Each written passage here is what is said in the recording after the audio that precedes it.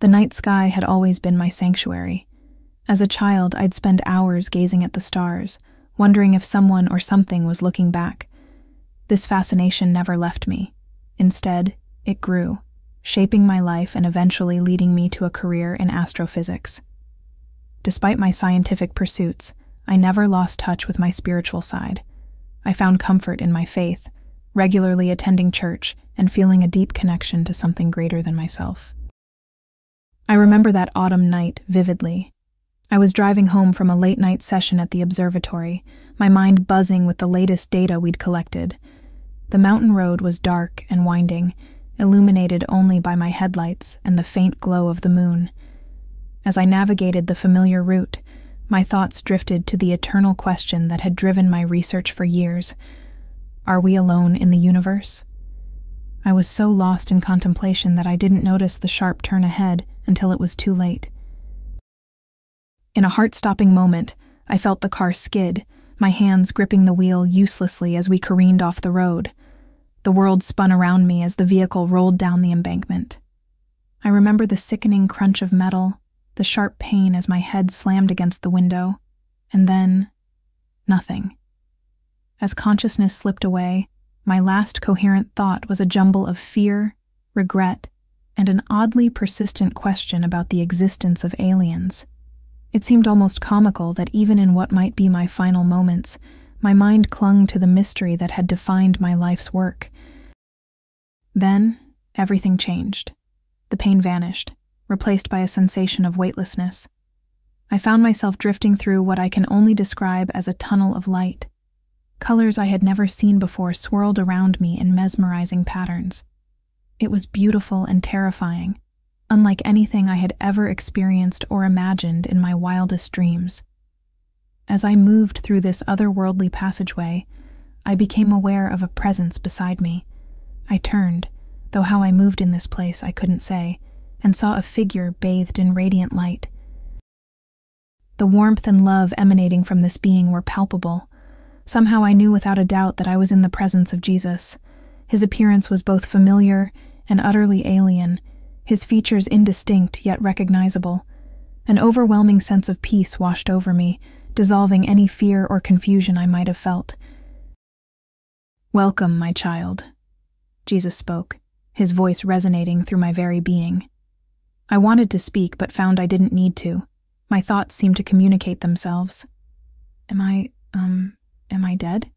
I asked hesitantly. Jesus smiled gently, a smile that seemed to encompass all the love in the universe.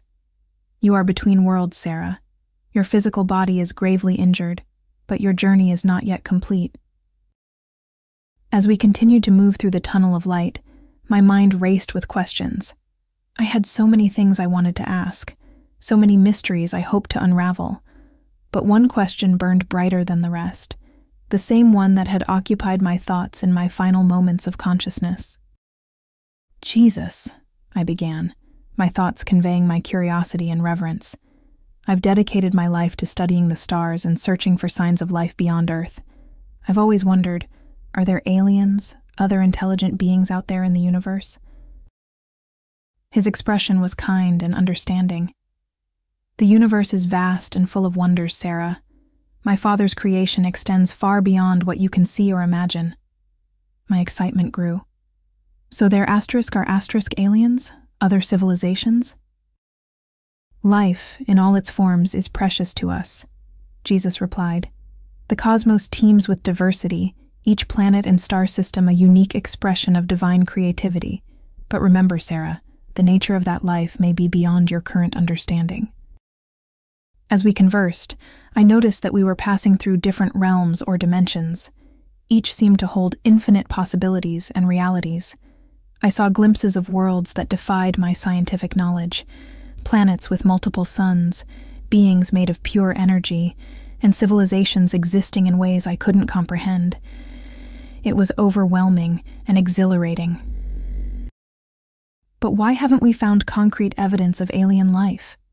I pressed, my scientific mind still seeking answers even in this extraordinary situation. Jesus' response was patient. "The universe operates on a scale beyond human perception. Time, space, and even the laws of physics as you know them are not constant throughout creation.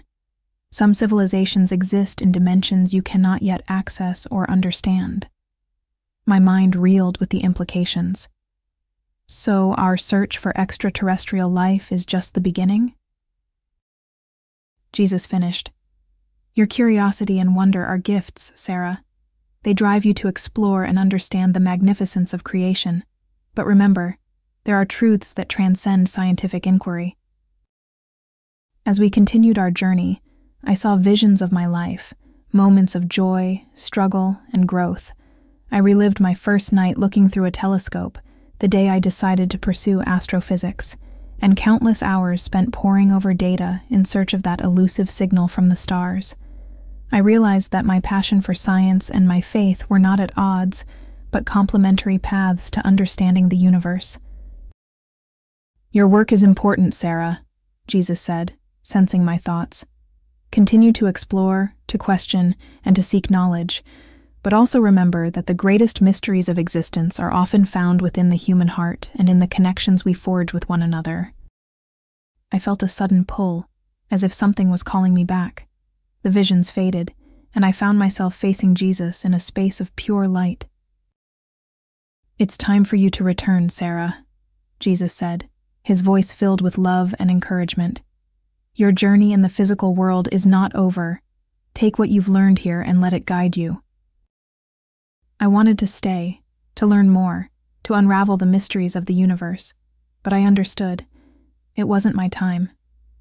Thank you, I thought, feeling an overwhelming sense of gratitude. Jesus smiled once more. Remember, Sarah, the universe is full of wonders, but the greatest miracle is the capacity for love and understanding in every sentient being. Cherish this gift and share it with others. With those words, I felt myself being pulled back through the tunnel of light. The colors swirled around me, faster and faster, until suddenly I gasped, my eyes flying open. I was lying in a hospital bed, the steady beep of monitors filling the room. The pain from my injuries rushed back, but with it came a profound sense of peace and purpose. As I recovered over the following weeks, I reflected deeply on my near-death experience. The conversation with Jesus about aliens and the nature of the universe had profoundly impacted me. While I couldn't prove or disprove the existence of extraterrestrial life scientifically, I had gained a new perspective on the vastness and complexity of creation. My approach to work changed. I continued my research with renewed vigor, but now I approached it with a sense of humility and wonder. I understood that the search for extraterrestrial life was as much about understanding our place in the universe as it was about finding concrete evidence. In my personal life, I found myself more open to the mysteries of faith and the power of human connection. I spoke to others about my experience, not to convince them of anything, but to share the sense of awe and possibility I had gained. Months after my accident, I stood under the stars one night, feeling a deep connection to the universe and its creator. Whether or not I would ever find scientific proof of alien life, I knew that the cosmos was far more wondrous and complex than I had ever imagined, and in that knowledge, I found both peace and endless inspiration for my continued journey of discovery. As I gazed at the twinkling lights above, I remembered Jesus' words about the diversity of life in the universe. I realized that my search for extraterrestrial intelligence had taken on a new dimension. It was no longer just about finding radio signals or biosignatures. It was about opening my mind to possibilities beyond my current understanding. I returned to my research with a renewed sense of purpose. I initiated new projects, exploring unconventional methods of detecting life and intelligence in the cosmos. I encouraged my colleagues to think outside the box, to consider that alien life might manifest in ways we had never imagined. My experience also deepened my appreciation for the complexity of life on Earth. I began collaborating with biologists, studying extremophiles and unique ecosystems. If life could thrive in the most inhospitable environments on our planet, what marvels might exist on distant worlds? As my work progressed, I found myself becoming a bridge between the scientific and spiritual communities. I gave talks at universities and churches alike, sharing my story and the perspective it had given me. I emphasized the compatibility of faith and science, encouraging both sides to approach the great mysteries of existence with open minds and hearts. Years passed, and while we still hadn't found definitive proof of alien life, our understanding of the universe had expanded dramatically. New telescopes and technologies allowed us to peer deeper into space than ever before, revealing wonders that sparked the imagination of scientists and the public alike. Through it all, I never forgot my conversation with Jesus. His words about the greatest miracle being the capacity for love and understanding resonated deeply with me. I realized that in our quest to find alien life, we were also learning more about ourselves, our place in the cosmos, our responsibilities as conscious beings, and the interconnectedness of all creation. As I approach the twilight of my career, I look back on my journey with gratitude and awe. The question that has driven me all these years, "Are we alone?" remains unanswered. But I've come to understand that the search itself, the wonder and curiosity that propel us to explore the unknown, is a profound expression of what makes us human. And so, I continue to look up at the stars, knowing that the universe holds mysteries beyond my comprehension. But now, alongside my scientific curiosity, there's a deep sense of peace. For in that brief moment between worlds, I glimpsed a truth greater than any scientific discovery, that love, consciousness, and the quest for understanding are the true miracles of existence, whether on Earth or in the farthest reaches of the cosmos.